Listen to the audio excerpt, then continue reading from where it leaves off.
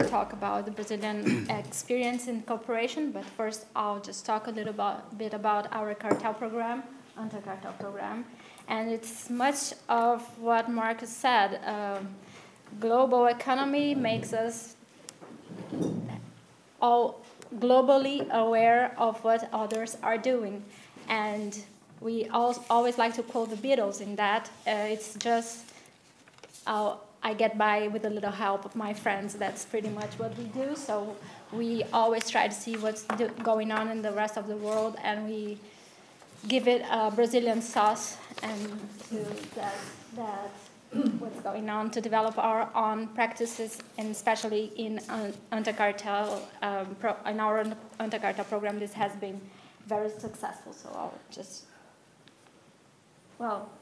in Brazil, the antitrust law dates from, the first antitrust law dates from 1962, but we didn't have an open economy, so there was not much point in competition at that time. So we had another antitrust law in 1994, but it didn't give us initially the power to investigate with down rates and other instruments, and we didn't have the leniency program.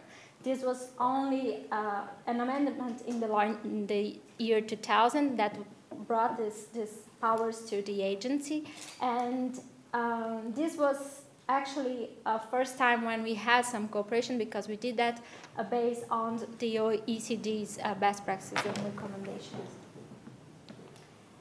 And we had that since 2000, but until 2003, we had not had many experiences with fighting cartel and with leniency and with down rates and with that sort of investigation. So we had the law, but we had to get things done.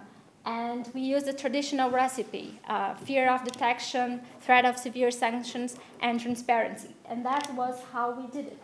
First of all, we developed an E2 for getting tips from society and from other members. It could be done anonymously. And then we launched a series of brochures explaining to undertakings, but also to society, what cartel is, what is the harm that they do to economy and to consumers. And this is a new culture in Brazil, so we spend a lot of time teaching the companies, but especially the society, what are the benefits of competition. So this is a very productive way of teaching them how to investigate and what's the harm and how do you get hints if there is a cartel going on. And then in 2008, we had the first anti-cartel, National Anti-Cartel Day, created by President Lula. And we had a major event in the Ministry of Justice. President Lula was there himself. Nelly Cruz, who at the time was the head of the Commission, the European Commission, and Scott Heyman, the deputy assistant in DOJ, was there as well. So we had a huge event, and that was a part of our campaign to raise awareness of competition benefits and of cartel harms. So, and along with the Anti-Cartel National Day, we did these campaigns in airports, and we distribute approximately 1 million brochures, and we target 1.5 million people. And we were distributed in all regions of Brazil. So we had massive media coverage, and we distributed, because the Anti-Cartel Day is at October 8th, and the Children's Day is October 12th. So we merged these two dates, and we did something targeted to the children, which I'm going to go, then I come back. This is the comic book. These are very famous characters in Brazil. So we just try to mix everything up, and this is something that we are trying to invest in competition culture from the beginning. Something like children do with the environment. They just teach their parents, so that's what we are trying to do with competition, and that's an example that this might work. And this is a photo of our campaigns in the airports. This is a very traditional region in Brazil, which is Bahia, and these were major campaigns in the weekly magazines, and especially the biggest magazines and the business magazines. We had this advertisement that says companies that participate in cartel gets dirty. This is trying to reach as much as attention as we can to say that cartels are bad. And then we had this strategy to targeting the threat of severe sanctions. And in Brazil, since 1901 and 1991, cartel is a crime, according to the law. So we have administrative investigations and we have criminal investigations. They are separate, but our struggle is to make this go on simultaneously. And in the administrative sphere, the companies may get fines from 1 up to 30% of their turnover in the year before the beginning of the investigation. And individuals can be sanctioned with fines as well.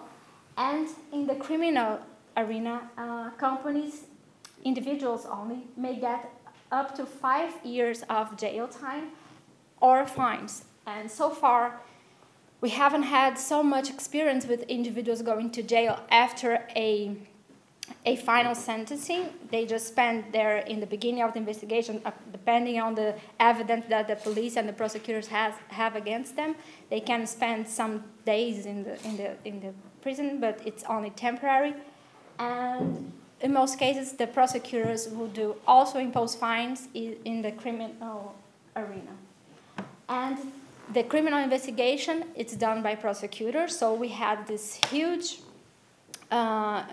initiative to approach the public prosecutor's office and make them aware of competition as well. They deal with all kinds of cases, so we had to bring the traditional competition speech, like a prayer, and we carry the competition words to spread around the world, so we did that with the prosecutors. And this was a nice initiative. We have had many results. I'll just show you next. But we developed this national anti-cartel strategy, which is a network, a domestic network, where we link all the prosecutors and the police, because in Brazil, the police starts the investigation and the prosecutor brings the charges. And we are also trying to get judges and everybody that is involved in the process at any time, bring to this network so that we can just tell what competition is about. How do you find a cartel? How do you investigate a cartel? Which are the common signs that there is a cartel going on? And this is a major initiative for us, and it has been successful. These are the numbers of this and the results of our initiative. We have done, from 2003 to 2006, 30 down rates, and now we have done 200, from 2007 to 2012, we did 267. Leniency agreements, we had 7 until 2006, and now we have 11 from 2007 to 2010. And as executives facing criminal charges, we had 13, and now we have 237. So this is a huge result, and this shows very clearly how we have been successful in our initiatives to tell prosecutors, to tell the society what's competition about, what's cartel all about, and to bring them along with us in this journey of fighting anti-competitive conduct. The step 3 from the world-known recipe of threat of severe sanctions and fear of detection is transparency. We knew that we were not going to be able to develop an efficient leniency program if we did not invest our efforts in transparency. So that's what we did. We sent letters along with this same brochure that you just have, this yellow one, in Portuguese, obviously. and we just send them to the 1,000 biggest largest companies in Brazil. And we explain all about how the leniency program would work. This letter was signed by the head of our agency and the head of the competition division. So it would explain clearly how the leniency program works, who they have to contact to, and which were the terms, what was expected from them in terms of cooperation, what would they get in the end, if it was immunity, if it was a discount on the fine, because if you do the leniency before we have any investigation, you will get full immunity. And if we have already an investigation going on, you can come to the leniency program, but then you have a discount. You will not have full immunity. And this is Haskett, but we did a roadshow in Brussels and in Washington, in the major law firms, so that we could talk a little bit about how the program works. So that was a very nice initiative. Also, we have had many companies coming before the agency to apply for the leniency program as a result of this initiative. Some of them were not this happy with the letters. They would just send us back and say, "What are you doing? I don't need this letter. What are you implying by that?" But in most of the cases, it was a successful initiative.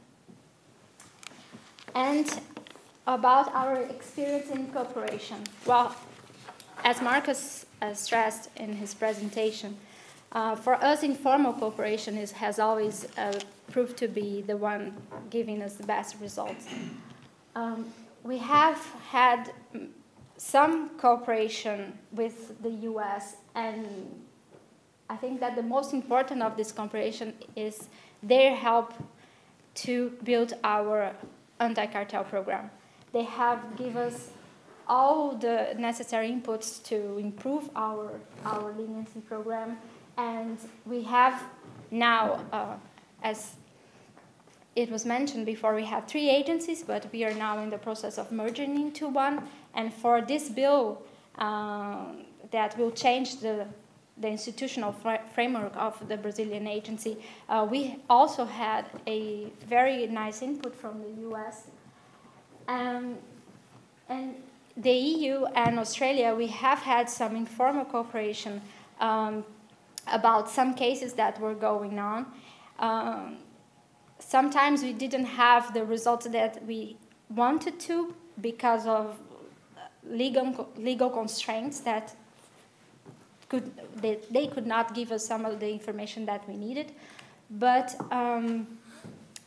the good thing is that they tried very hard. And that's one thing that I feel that is always there. Everybody is doing their best effort to cooperate.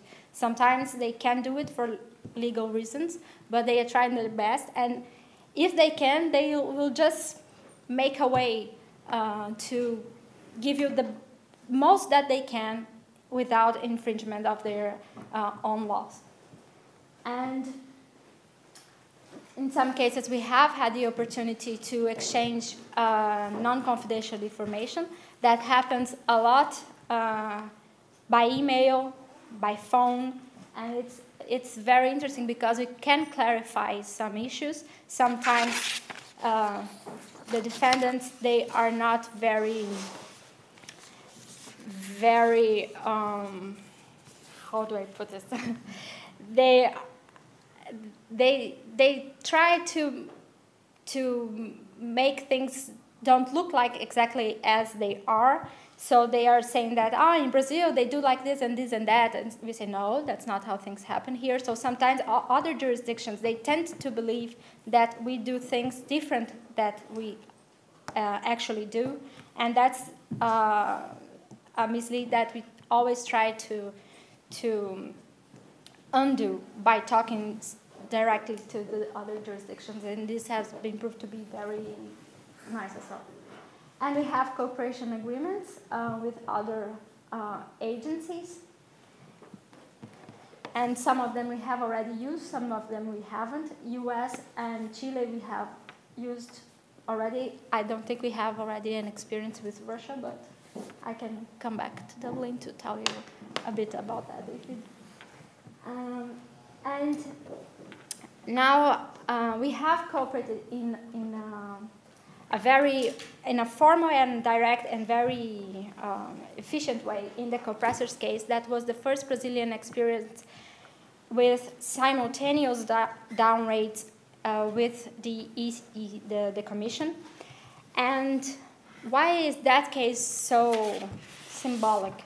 And why cooperation happened here in a way that they didn't have before?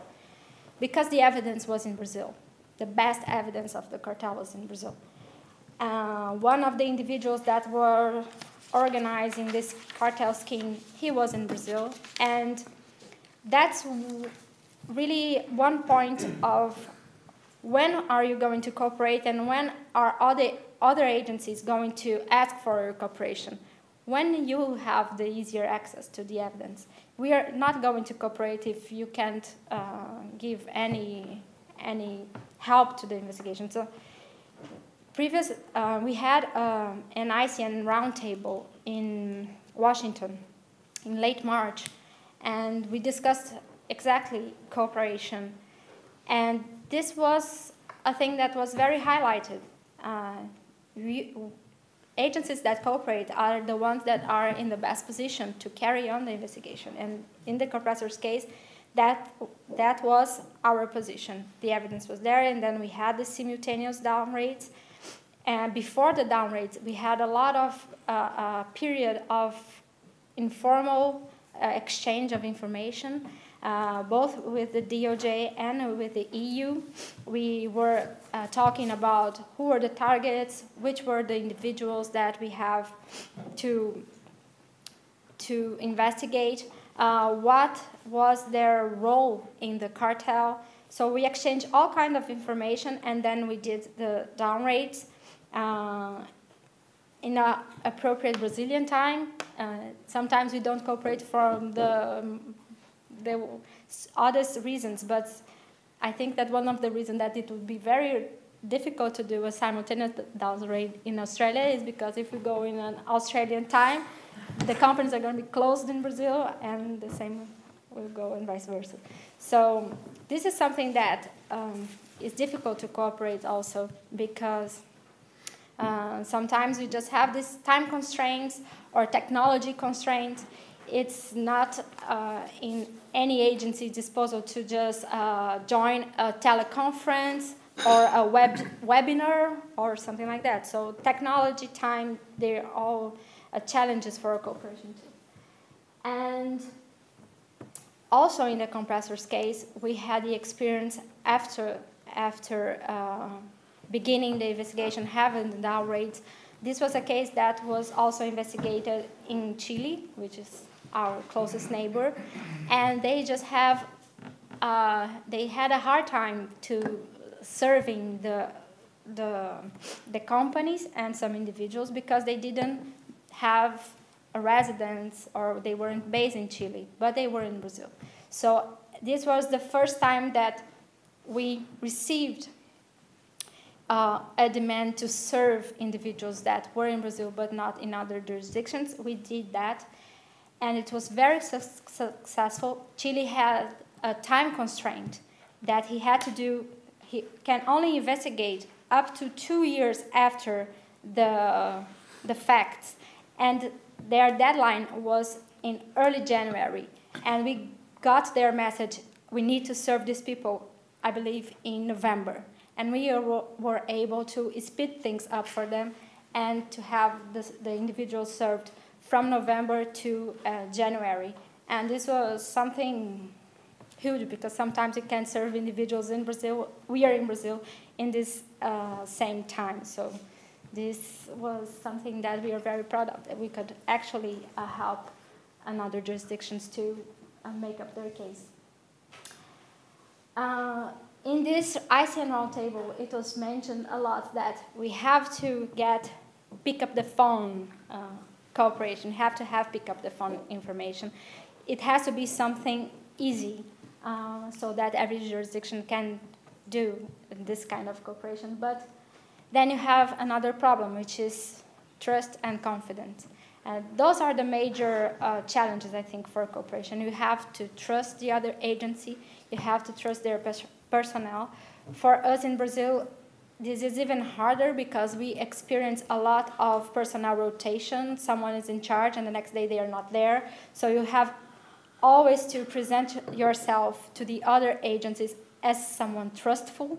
And this is not something automatic. So trust and confidence is something that you have to spend a lot of time to build, and it can be destroyed with in any minute. So you have to invest a lot of efforts to build this confidence and trust. And this is something that we invest also to get appropriate cooperation. So, and now just to end it, we were first recipients of cooperation, and now we are becoming donors. We have had some of our staff in San Salvador, mostly to teach how to gather digital evidence. We have also been in Chile. We were with them. They were having these efforts to approve in the Congress a leniency program, and we were there to help them. And in Argentina, we are also there giving consultation about how to implement a leniency program. So I think that we have done as much as we could in our capacity and to cooperate with our close neighbors. And that's it. Thank you very much.